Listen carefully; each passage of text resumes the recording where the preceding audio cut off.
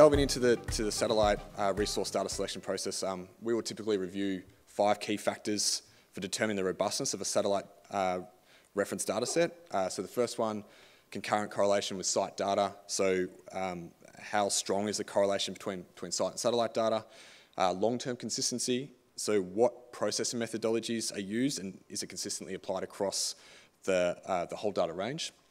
Data time span and recency. So do we have data for one solar cycle, which is approximately 11 years, and is that data series up to date? Validation records. So is the satellite data validated against site or other sources for the region?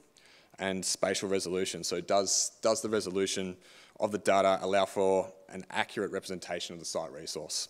An example of testing some of these factors, we'll look into both the concurrent and long-term site data to satellite comparison.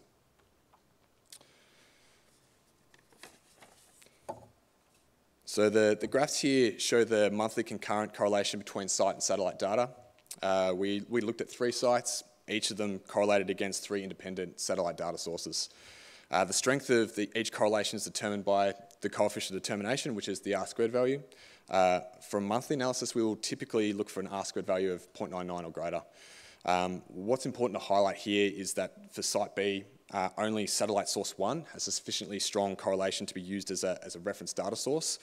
However, for site A and site C, you could have multiple sources that display a strong correlation with the site data, and that really highlights the importance of completing checks on the data to ensure that it's suitable for each site.